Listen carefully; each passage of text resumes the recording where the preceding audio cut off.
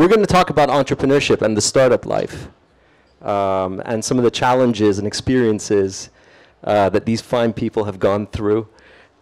Before I start, I'd love to introduce them first, starting with Magnus.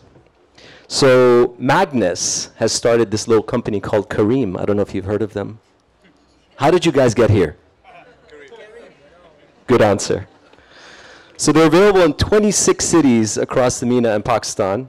They've raised 71.7 million US dollars to date, and they launched in 2013. Rula, who's here to my left, is in the fashion business. And you launched your brand, Rula Galayini. Did I pronounce that right? Perfect. Thank you. Feel free to pick up a mic. I heard there's some karaoke going on later on. I might skip that one. So you launched in 2007 through crowd investment, and that's on Eureka, and you raised $112,000 for 16% of the company, and you offered that to 18 shareholders. So you started off as Poupée Couture and rebranded to Rula Galayini, and you are available across the Middle East and the world to an extent. Can I say that? Yep, recently internationally, and about 5 to 6 new stockers internationally. Great. And if you're interested in Rula's line, you can find her at brick and mortar outlets here at the Cartel, Al Circal Avenue, and Galleries Lafayette as well. And last but not least, Valerie. Nice to have you here. So Valerie is an INSEE graduate and an ex-Googler who started a curated art e-commerce site focused on emerging economies. So she has access to over 800 art pieces on her site. And the idea for the site was to give access to art to anybody. And the site is called Collectionair. Yeah. Yeah, and we'd love for you to check that out when you get the chance. So, all right. Are you ready for your first question?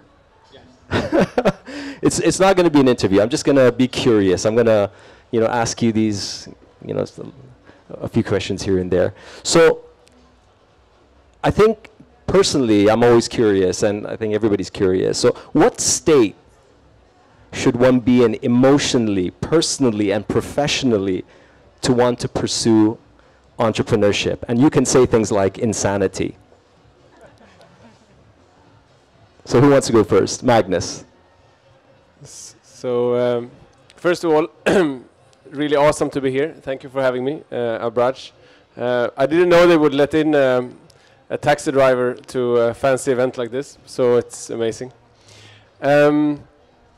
What state of mind do you need to be in to be an entrepreneur? For me, it was brain dead, quite literally. I was a management consultant in my previous life, a very happy management consultant, until one day about 4 years ago when I had a big brain bleeding and almost died. And on the back of that, and a long story and a lot of surgeries later, I emerged as Magnus 2.0, the upgraded version. And with that state of mind, I said, what the heck, I need to, life is short. I am really good at PowerPoint, but I have to go and do my purpose. So I left without knowing my purpose. I searched for it for a while, and then I said, I need to go and build something. And it has to be big, and it has to be meaningful. And of all the crazy ideas we looked at, we landed on Careem. Valerie. Yes, thank you very much for having me as well. I would say I don't think there is any rule about when it's the right time to jump on entrepreneurship. Probably if you ask yourself too many questions, you'll never do it. And for me, I was actually having a very comfortable job in a super cool company that's called Google. But I was getting I mean, that is a misconception, because people sometimes think that you're having a terrible life. Exactly. And you're looking for drastic change, but it can be the exact opposite as well. You could have a terribly comfortable life as well, right? Yeah, which is also dangerous. So basically, I felt like if I stay at Google, I can stay here forever and never try entrepreneurship, which was a dream of mine. So one day I woke up and I was like, okay, I need to find something that I really want to do. And it was first about spotting the concept, the idea, and the industry I wanted to get into. And art is something that has been very close to my heart always. But I was not from that world at all. So it was quite a big jump and a big decision for me to decide to leave my job and actually build a venture into this. But literally, I really wanted to do something that passionates me and that I really feel, that is needed. And the marketplace we built is something that I really needed even for myself to find artworks, and I felt there was a big space for that. Awesome. Rula? I mean, for me, sometimes I still can't believe that I am an entrepreneur because I never really thought of myself as one.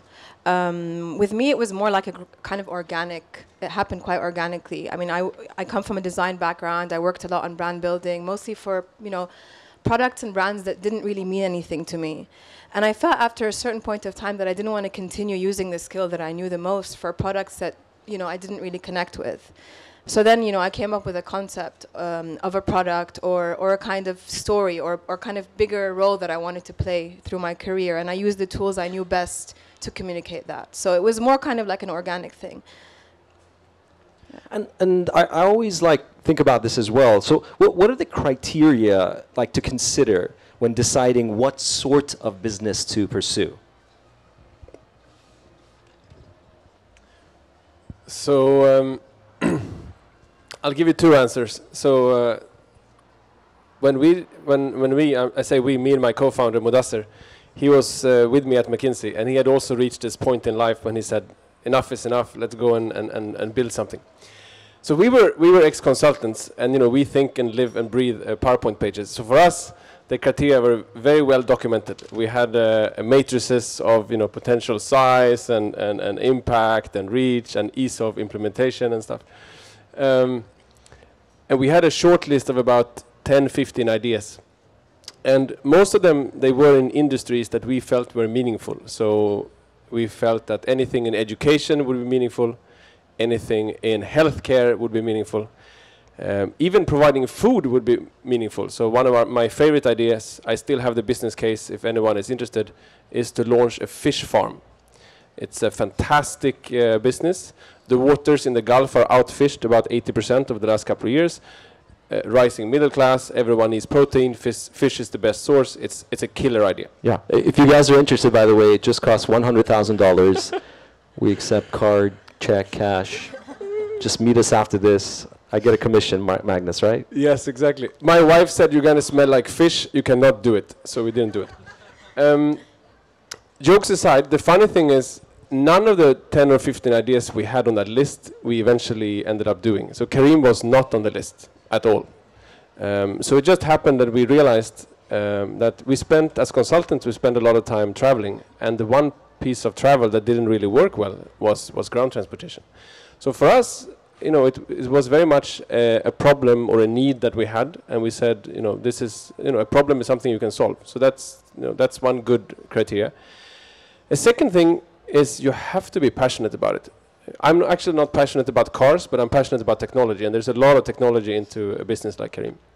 And if you're going to wake up every day and spend 18 hours on this 6 days a week, you have to be passionate about it. So find a problem, figure out what you're passionate about, and then do something that is local. There is so many opportunities particularly in this region, where you don't have to come up with something that is brand new. You just have to do something really well. Yeah. So this would be my three. By the way, Magnus, I'm extremely popular with your drivers because of my mustache. They think I'm Pashtun. I'm from Pakistan. Every time they look at me, they're like, "Sir, great mustache." True story. I've made a lot of friends. Yeah, I think you could be a front face for Lyft in the US. You would have to color it pink, but then you would be good to go. Now you're talking about an alliance. Sorry, we hijacked that conversation. Would you like to contribute anything that Magnus missed out on? In terms of what to consider when starting, an entrepreneurship journey? Yeah, what I totally agree on is the passion part and the fact that there has to be a need for what you're building.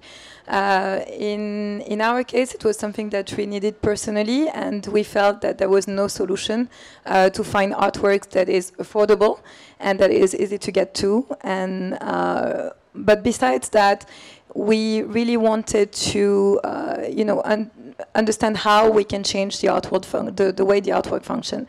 The art world today is extremely intimidating, and it's extremely confusing for people who don't know about it. And that's something that we were quite bothered about, and because it just prevents a lot of people from starting to collect, and that's sad. And it stops a lot of people from trying to understand art, trying to find new artists, and so on. So that's really something that we felt needed to be changed. And at the same time as well, I think on the business perspective, we also thought about the industry as an industry that has a lot of opportunities and a lot of potential, because we're entering in a niche market that not a lot of people are entering into. So for us, it was not that much more about localization, which is the case of Careem, but it was much more about entering a market where not a lot of people have been doing a lot of things, and where there is still a lot of room for innovation and a lot of room for new business models to come into place. I was just going to say, it's a very physical experience, industry. People want to see it in person, and and obviously you guys facilitate that as well. But also the value of this artwork, to be able to rent a piece of art or swap it, we're talking about a lot of money, So how do you go about, how does insurance play into this, and what sort of down payments do people pay, or are they all extremely expensive pieces of art? How did you come to that point where this is what we're going to create? Yeah. So of course, for those reasons, but for also other reasons, just the fact that everything happens online, and that we really wanted to get the art world much more democratic. We're focusing on artworks only below $5,000, because that's where that is the entry point. That is where you start collecting, and that is where you start being interested in discovering new artists that are not the big ones that are the most well known in the world. So we're focusing in prices that stay quite affordable, because if you think of fashion, for example, you reach those levels quite easily as well. And in terms of insurance, transport, and all of that, yes, there is a lot of challenges that comes with it. But by staying below that barrier of $5,000, we remove a lot of the headache as well. And how much of your focus is on regional artists? We actually started with regional artists. We started the adventure with the Middle East and Africa as the typical areas and the typical scenes we were going to. And that's how we proved our business model, and we proved that there is interest for those type of artists. What we then realized is that the art world is global, and online art is a niche, and we had to go beyond the region if we wanted to make something sustainable.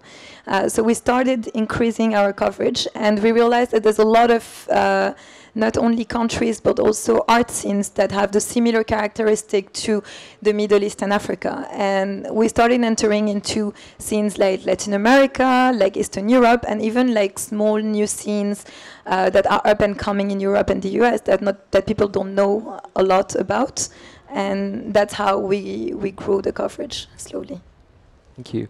And Rula, and on the same question, if you want to add anything to what Valerie and Magnus said as well, in terms of what are the things to consider when choosing a possible future startup. Definitely commitment. I mean, I think when you go down a certain entrepreneurial path, you have to be sure that you're doing something that you want to be doing for a long time, because it never comes quickly and it never happens easy. So I think you'd have to really be committed to what you're trying to create. My personal journey actually started, it was twofold. It was really a combination between, having this obsession with form and function and their relationship with one another, and also wanting to portray the Arab world or the Middle East in a positive light. I think I got to a point where I was just so fed up of this part of the world always being positioned in a very negative way. And I felt that I wanted to use the tools that I knew in order to portray it in a positive light. And that's why I began my journey with fashion, because I felt, using handbags was that sort of democratic, aspect of fashion, that transcended cultural barriers and transcended women's shapes and heights and skin colors to tell the story of the modern Arab woman and to really show the world what she had to offer. I know that you got on a top, was it a top 100 list or a top? It was the Vogue's 100 Best Bags list. Right. And was that a tipping point for you? And please feel free to explain what happened exactly. Well, actually, it was about 3 years ago. And then Vogue, every now and then, they do a 100 Best Bags list. And my brand came up on the number 14 on that list. And the interesting thing about that, or for me kind of like that tipping point, was that it was the only or emerging brand on that list among all the very big fashion houses. So that's really the point where I felt that my product had global potential. It wasn't just, a local success story, but it really had that potential to, to transcend the regional barriers. So if I were to think of that one tipping point, it would definitely have been that moment where I realized I had to really sort of take it to the next level. So far we're talking about a lot of happiness and a lot of like smiles and, but I'd love to talk about your first year of operation, once the honeymoon's over. So that first year of operation, what were some of the biggest challenges that you guys faced? Were there that many? By the way, I asked them the same question in the back over there, and they're like, just quiet. They're like, oh man. You could probably write a book about that. Yeah. You don't really know where to start, to be honest. I think that's why you all kind of went quiet. It's just like, what do you start with? I think the biggest challenge, I don't know if you guys feel the same way, but it never gets easier. And that's what I realized. You always feel like, I don't mean to sound negative, but you always feel like you're running to stand still, in the sense that there's always more challenges as you grow and more expectations and higher benchmarks. And I think also, you personally push yourself, so your own objectives grow and your standards increase. So for me, I would never say there was one challenge, but the aspect that there's continuous challenges that you have to tackle one after the other. It is a misconception that, entrepreneurship is all fun and exciting and, you're going to change the world. Because once you actually do it, it's not all fun. It's super hard work. And I think if people think that, entrepreneurship is something that they want to do to get away from the corporate world, which is killing them, no, that's not the case. You should not pursue entrepreneurship because of that. It's super tough. You guys are still quiet. Magnus's eyes are red. So, no, go ahead. Did you want to say something? I think there is so many war stories that I would bore the audience until tomorrow morning. But I think in the particular case of Careem, what we hadn't thought about at all was that people want to have cars 24/7, even from day one, when we were two guys in a small office. So if you want to operate a 24/7 business when you're two guys in an office, that means that you have to either sleep in the office or sleep with the phone, get kicked out of the bedroom because you have people calling wanting cars, at any point in time. Or not sleep at all. Having to drive ourselves, having to call my wife, telling her, she was in the mall once, I'll never forget this. We had a big corporate client in Abu Dhabi, and we had no cars.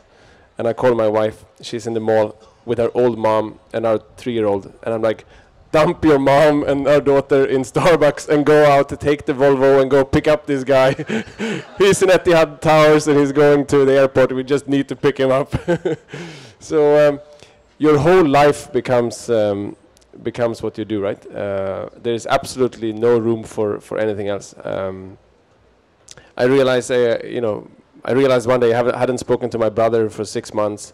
So it consumes you completely. And I think that's part of the game. But you need to be blessed with good friends and family that actually understand you, because you do disappear from face of the earth for a while. I still am, I think. And you know, and I'd love to speak about the investors for a moment, if it's okay. And I'd love to hear, you know, your views. So how would you analyze the investor ecosystem in the Middle East, and how would you compare it to benchmarks around the world? Having a great idea, you know, and putting in your own, you know, sweat equity is part of it, but there comes a point where you need money, you need investment, and sometimes a tremendous amount of it. You know, how would you analyze the ecosystem over here and then compare it, you know, to benchmarks around the world like Singapore or Chile or the US? So I think I don't know anything about Chile or Singapore, but I'll speak about what I know. It is challenging to raise money. When we started, we had put in a little bit of our own savings, and then the next step from there was that we had, you know, some great angel investors who were basically friends and family that we have met while particularly being in the region. So there were a lot of ex-colleagues and similar that could help us get about $500,000 or so. And you know, that ran out pretty quickly, and then we needed the next range, which was about $1 to $2 million. And that amount is very tricky to raise because you're too small for the big boys, but you're a little bit too big for you know, friends and family and angel investors. So we actually had quite a hard time raising our Series A. And then in the end, we got funded by STC Ventures, which is the venture arm of Saudi Telecom. They finally believed in us and put in a bit more than $1 million. And from there, it got, I wouldn't say easier, but you get into the next level of fundraise where there's other type of players. And most recently, last year, when Abraj came on board and led a much larger round, then you know there's different types of players. I think the good news is, if I look, we started actually 2012, so about 3.5 years ago. At that point in time, there were very few incubators, very few accelerators. The ecosystem in Dubai and in the UAE was much less mature. So I think a lot has happened just over the last 3.5 years, which is a great news, because now you can actually incubate in Flat 6 Labs or in Astro Labs and start a lot cheaper. For us, it was like, okay, if you want to have a business, you need to get an office, and the smallest office we could find was still 80,000 dirhams, which was a lot of money. Yeah, and this is for a business model that's proven in other parts of the world. But what about for those business models that are actually disrupting? You know, how easy or difficult was it for you guys, Rula and Valerie, to raise funding? Rula, we talked about you going the route of crowd investment, but in general, I mean, you guys are disrupting, you know, creating a local fashion brand, you know, an online e-commerce site for art. How easy or difficult was it for you guys to get investment? Yeah. For us, in our case, it took a lot of time. I'm not going to lie about this. It takes a long time talking to all the investors in the region. What made things easier on our side is that, yeah, of course, we started with our savings. We started with a little bit of money raised here and there. We got the support of Flat 6 Labs in Abu Dhabi as well, because we incubated with them.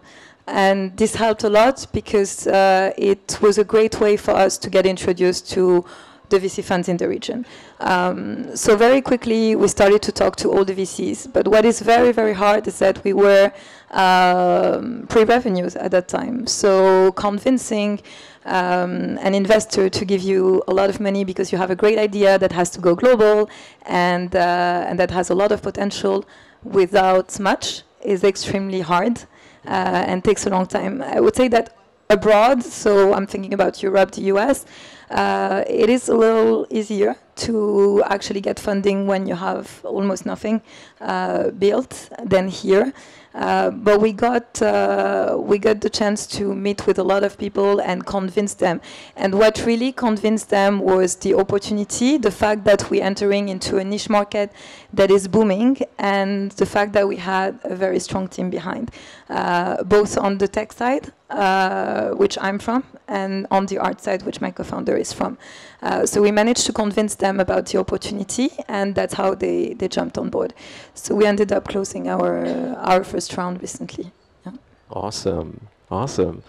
I mean, I'm going through it myself with my startup, so I feel the pain. But Rula, what do you think? You know, is the appetite for risk from investors here in the Middle East much lower than other parts of the world?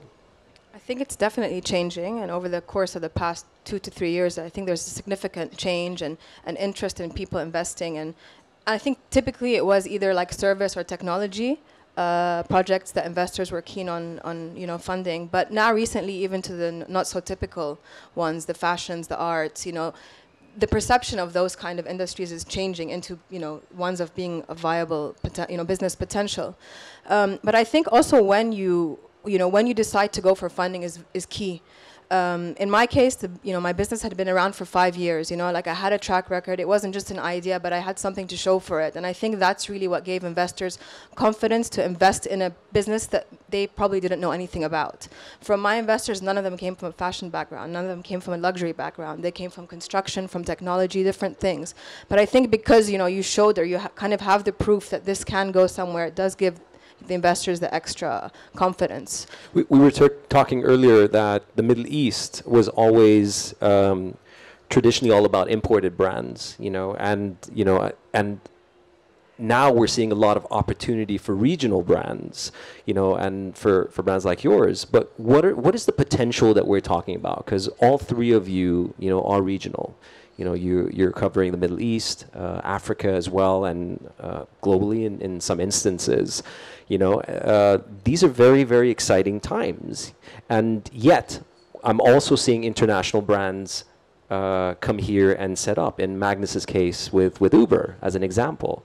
So, what are the opportunities for regional players to come in and, take over these spaces? And what is the edge that they would have? Do you want me to start? Sure. Looking at me. I mean, again, going back to the case of fashion, I mean, there are billions of dirhams spent annually on luxury brands. If just a fraction of that, was put into regional brands, it would be huge, Why is that important? Because, culturally, historically, we have great craftsmen, we have great artisans, we have great resources that are not being put to use, and this all brings it back to like brands that you can actually export and turn into, something that will drive the economy in countries like Lebanon that's really, suffering. So for me, that's really where the value is. And also because there is a lot of talent, it's not just hypothetical speaking, but there's so much talent that's just being lost because there's no platform, there's no infrastructure to help, develop and grow. And in so much of the cases, what we have to offer in terms of local brands is not a compromise to the international options. There are so many cases where instead of paying money to an international brand, the local equivalent exists, and by supporting that, it's going so much further, and eventually it's going to come back and it's going to help you or your country or your economy. I mean, I believe that wholeheartedly, and it's one of the main reasons why I choose Careem. I do choose Careem over Uber because it's a local brand. I want to support local brands. And I work out at the DIFC a lot, and there's a place over there called the Gluten-Free Bakery. I think they're called Sweet Connections. The sweetest lady operates that. So it's a homegrown cafe, restaurant. Everything is gluten-free, local brand. I eat there all the time, whether I feel like gluten-free or not. Because I think we have a responsibility. We have a responsibility to invest in our people, in our local brands. So you have my money, how little it may be. So you guys have come a long way, and I'm really curious to know, what are the biggest challenges that you guys are facing right now, or the biggest challenge? I'll start. The biggest challenge for us came up quite recently, actually, over the past few months, I would say. And it is the fact that we are a technology company, but we are a technology company in a creative space. And the art world functions in a certain way, whether we want it to be like that or not. And you have a lot of emphasis that is done by the company on building very strong relationship with art curators. So we work with the art curators, and we rely on the art curators to be the one who spots the artists for us. So they are our eyes into the different scenes we tap into. And art curators have, they're very passionate about what they do. They look for the artist, and they have a whole part of their work that is made around physical experience and physical emotions that go together with having an exhibition into a space. And we're telling them, okay, we're going to put that all online, and it's going to be, a website, and you're going to have images, and we will be trying to sell the artworks out of images. So for them, it doesn't mean much. So how do you convince them that this is of value if, for them it doesn't speak to them? So we had to come up with a lot of innovative ideas about how can we reproduce the physical experience that you have in an exhibition online. And this is not easy at all. So we started to talk to a lot of curators. We started to talk, of course, to tech people to kind of understand and get some ideas. And we came up with very interesting things. So, for example, one of the things we're doing is that we getting designed by architects, 3D spaces, and we tell the curators, okay, pick the walls you want, pick the artworks you want, and we're just going to place them into that image, actually, but we'll allow people to click on the image to buy the artworks instead of just seeing them laid down on one page. To create that experience. Exactly. And so now one of the projects we're working on is that we, for example, putting together a way to host an online exhibition through a Hangout on Air function. So you would have a session together with the curator, together with the artist at a certain time to launch an exhibition, and you would have everybody coming online and just asking questions and hanging out online. But that was quite of a challenge to do that. By the way, virtual reality and augmented reality. As well. Oh my God. Yeah. You guys are going to love that. Yeah, exactly. That comes into place as well. Magnus, how about you? So before answering that, I have to answer the previous question, or at least comment on it for a minute, because I love that topic. I think this region is awesome. We consider, our region to be from Morocco in the west to Pakistan in the east. It's about 700 million people. More than half of them are in cities.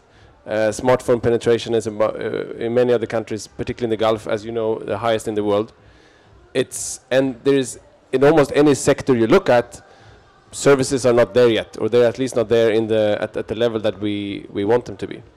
So for me, it's just the opportunity is just absolutely incredibly massive, and that's what we saw when we realized that for transportation it's a big space, but in an area where public transportation is not fantastic. Let's leave it there. It's not fantastic. There is a lot of opportunity to go in and just build stuff that doesn't exist today.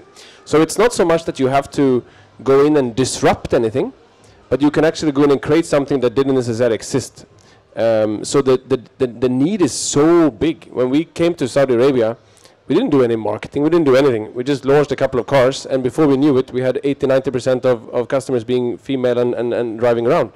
Needless, fine, there's a reason for that, but now they are actually changing their lives. They can take up a job, they can move around freely because of a service that we thought was a semi-premium service when we came there. So, I think there's so many and so big opportunities. The region is massive. It's very underserved in most sectors, and it is also quite unique in some areas. So tailoring to those local needs, whatever that might be, and you want to pay with cash because people don't trust credit cards or they don't have credit cards, whatever it might be, that itself opens up so many opportunities. In terms of challenges, the biggest challenge for us right now is how do we keep quality and how do we keep the team and values coherent as we are scaling in so many places at the same time. We're still only 3.5 years old, but we're in 10 countries, 26 cities, and it's just tricky to get everyone to kind of run in the same direction. Rula, how about you? Some of the challenges that you're facing right now at this point in time? It's mostly in terms of brand expansion, and more specifically retail space. Retail space is extremely expensive. I mean, it's almost unaffordable for emerging brands. So it's just kind of getting that shelf space, getting access to just being able to test the product and putting it in front of the right people.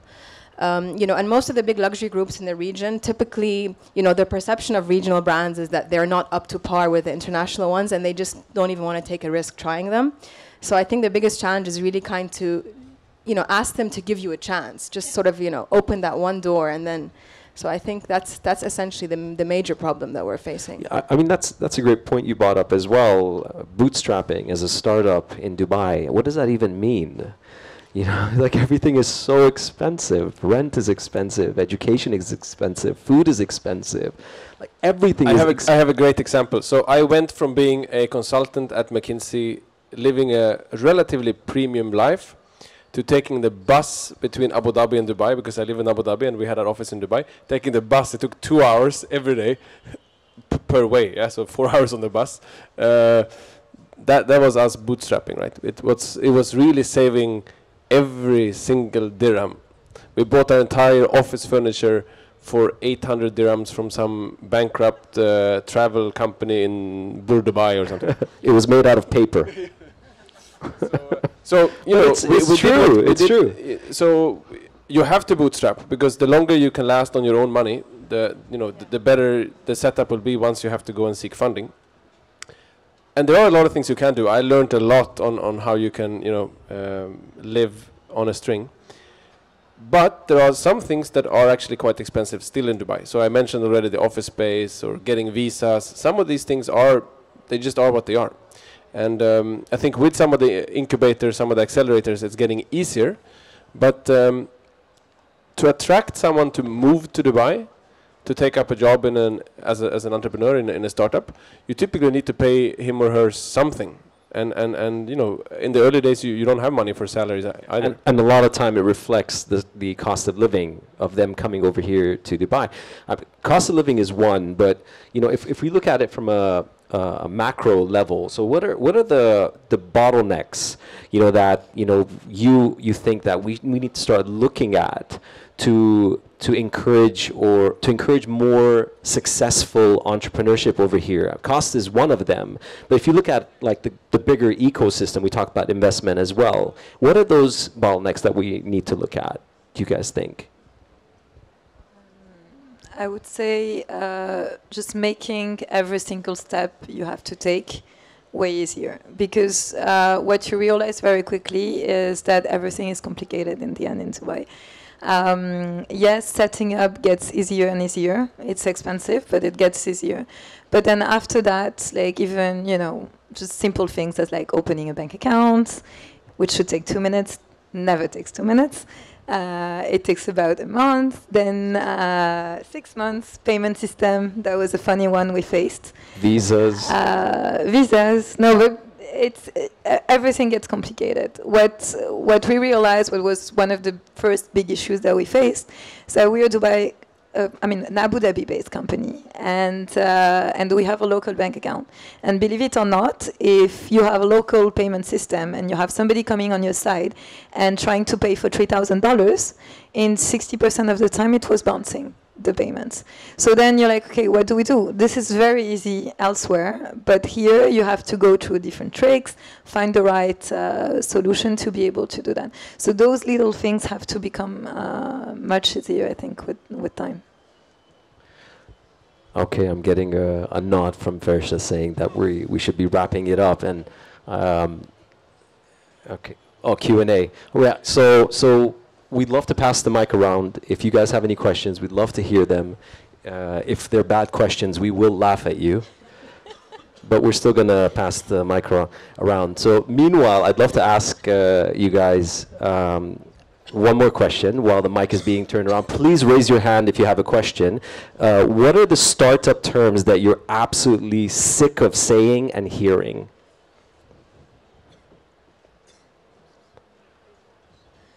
That many? I'll tell you mine. Inspire. Passionate. That's mine as well. Disrupt. Disrupt. You broke everybody's heart. Is there a question over there? Sorry.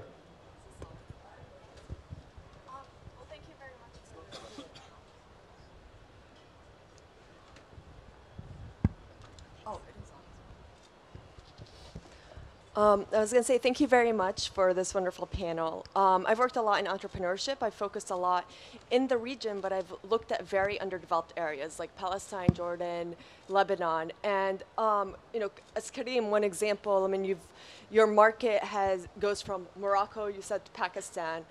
Very, very different markets. So I just wanted to see if you guys can kind of talk about what are the challenges working in certain markets as opposed to others that you have faced, whether it's with the consumers, whether it's with the regulations, anything like that, in terms of starting up your businesses and targeting those markets. I can answer that. So, thanks for the question. You know, how the market's different. You know, I just mentioned I'm super excited about our region. It's from Morocco to Pakistan. At the same time, I have another favorite statement, which is there is no such thing as the region, right? And I completely agree. I mean, every country is different, quite different. And even cities are different. We operate in cities, right? So Abu Dhabi is very different than Dubai. Riyadh is very different than Jeddah. And, you know, Karachi is very different than Dubai. We believe that the only way we can win and even operate is to actually... It's not about localize. It's about putting a team on the ground that can see the realities on the ground and build from the ground. So without going into all the details, we have teams in every city, and not only executional teams like a marketing person or a salesperson, but we actually have what we call a product person, which has the role of this person is to figure out how we can make Careem work in this city, because it's going to be very different in Pakistan. Both in Karachi and Lahore, the main question on people's minds, both captains and customers, is safety. In Egypt, the main question on people's minds is traffic. In Dubai, it's much more about convenience. So, you know, I think the answer is you have to take markets one by one. And in our case, even cities one by one. Yeah, sure. I think with fashion or with luxury, it was actually quite ironic because, you know, typically you have certain stereotypes about what people in, you know, Saudi Arabia like, what people in Jordan like. And for me, like, it was interesting to discover over the past 3 years that actually there's a little bit more of a universal aesthetic, you know, and the stereotypes are not longer the case. With designing it, it's very important to really kind of study the different cultures, the lifestyles, the aesthetics, and then, you know, always try to be reactive to that, to always tweak the signature or the concept or the story that I want to tell, but appropriate it to their, you know, to their habits. So it was really over time, to be honest, and I'm still refining it. So again, there is a little bit of a difference between Dubai and Abu Dhabi, not a huge one, but sometimes it's very small elements that make an instrumental difference in the commercial aspect of it. Yeah, hi. Thank you for a very nice discussion. Just wanted to ask that you guys have been talking about passionate and going all into entrepreneurship and not looking back. That's the words we've been hearing a lot about. The concept behind all emotional and rationality, where do you define that? Where do you plan to go? Okay, now it's time to go into full-time entrepreneurship, because I'm sure that Magnus or someone, from the minute you had the idea, you didn't decide to quit McKinsey or anything. You had that time frame, you did the discussions. I quit before. Okay. But that's great incentive, by the way. You have that part-time entrepreneurship going on for some time before you have that decision to make that, yes, it's time, let's go full-time on it. And how to manage that brain versus mind thing going on. Well, I'm with Magnus. I quit my corporate job before going into entrepreneurship. I was just so sick of it, and I was getting paid well, and I had no reason to quit, except I was terribly unhappy with what I was achieving, and it took like 6 or 7 months before I got my first job offer, and I still decided, you know what, I'm going to go entrepreneurship, you know, so. I didn't plan on it. It just kind of happened. I was just dissatisfied. What about you guys? Well, in my case, I started before. Sorry. Oh, what do? I was just walking around. They asked me to come up here and talk to these guys. I was getting a coffee at Starbucks.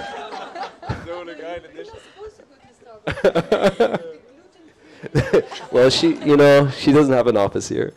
I'm an entrepreneur as well. So I'm a corporate guy. I started with the healthcare industry with a company called Philips. Sold the first MRI in Yemen, then moved to a company called British American Tobacco, where I launched the new Dunhill cigarettes across the Middle East. Then I moved to Beiersdorf to work with a brand called Nivea, and I put together their global strategy for distribution in duty-free. Then I started this, I thought I'd start the first gourmet shawarma restaurant in the world. No, the universe. And that taught me everything about entrepreneurship, more than I probably would have learned in university. What happened was that shawarma restaurant became the first social media brand in the region. It was called Wild Pita, and people from around the world started to contact me and ask me to do stuff like this and talk about what is this thing called social media marketing. That was 2007, 2008, sorry, when it happened, so it was quite early. From then, I went into filming, and I produced a travel series that broadcasts to 50 million viewers around the world. It's called Pita Planet, traveled to 24 countries, did 24 episodes, and I'm still doing that. And I'd like to talk about these guys now. But we could talk later. Sorry for cutting in. Absolutely not. Absolutely not. Now, to go back to your question, I personally started before quitting. I had the idea. It was not completely mature. I started playing around with it for a little while. And there's just one point where you feel you have no time. And you really feel like, oh my God, if I keep on working until 2 a.m. at night, my boss is just going to fire me the other day because he realized that I'm tired and will not understand why. So at that point, I just felt that I had to do it. Otherwise, I would never know whether it was a viable idea or not. And there's also one thing is that what you realize very quickly is that you'll never get funding and you'll never get people taking you seriously before you actually take that step. So even if it's a hard one to take and even if it's a risky one to take, if you don't do it, your company will stay like, you know, a hobby and will never make it to the stage of a real startup.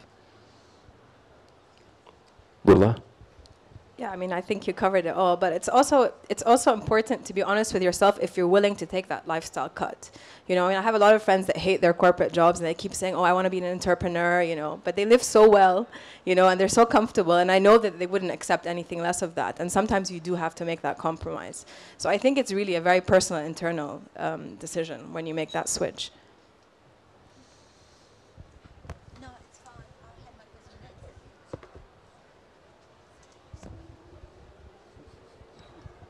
Any other questions? There's one right there. Hi, good evening. And I would just like to comment about how great it is to see women entrepreneurs.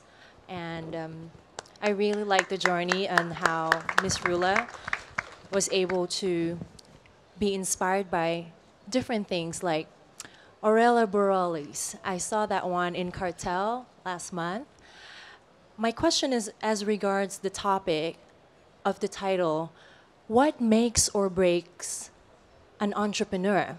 And usually they have the stereotype that women would not make it into a certain year or certain stage of the entrepreneurship. How did you manage to break that stereotype as a woman entrepreneur? Thank you. Well, I'd like to say I couldn't resist. Well, actually, because it really is a stereotype. You know, at the end of the day, so many stereotypes aren't accurate, and I think there are so many amazing women that really are breaking that stereotype in, you know, the different industries and aspects of their life. You know, and I think culturally in our parts of the world, we're a little bit, as women in general, we're a little bit late to pick up because there are certain societal constraints or cultural expectations that were always kind of like imposed on us. But in fact, I wanted to use that challenge to actually challenge that stereotype and to show that, you know what, that stereotype is no longer valid for the Arab woman. She's very modern, she's very capable, she's pushing that glass ceiling, and she's doing it all impeccably. So for me, that's really actually what triggered me to start my whole journey.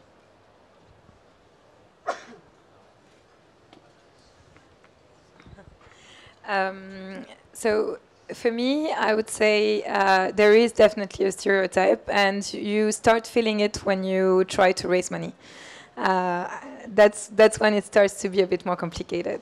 Because when you're playing around with your startup, everybody thinks it's great, but when you start knocking on the doors and trying to raise money, you realize that there are not that many women trying to raise money around. And that's when it changes. In my case, I think what helped a lot was the fact that we're two co-founders. I have one guy working with me as well. But there's a whole team behind. And we're a whole team, and a whole team made of women, actually, which is great. And we've managed to really, convince that we understand the industry that we're in, that we have the right knowledge to be able to succeed in what we're doing, and to make the investors forget about the fact that they're talking to women.